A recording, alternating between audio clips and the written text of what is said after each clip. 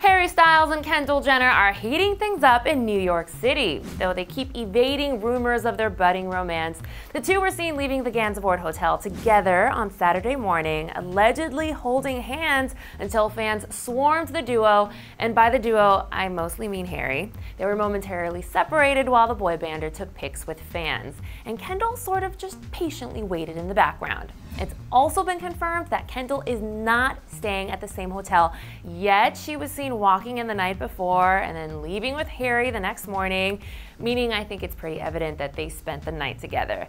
And the adventures didn't end there. Harry and Kendall then went to Soho House, a members-only club, to enjoy a private and relaxed brunch together.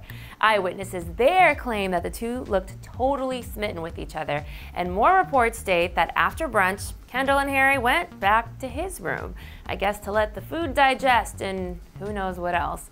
Now, initially, Harry and Kendall said that they were just friends, though Harry did sort of admit to going out on dates with her to Piers Morgan. But would you call this just friends? What do you guys think? Do you guys think that the reality star would make a good couple with, in my opinion, one of the most talented members of One Direction?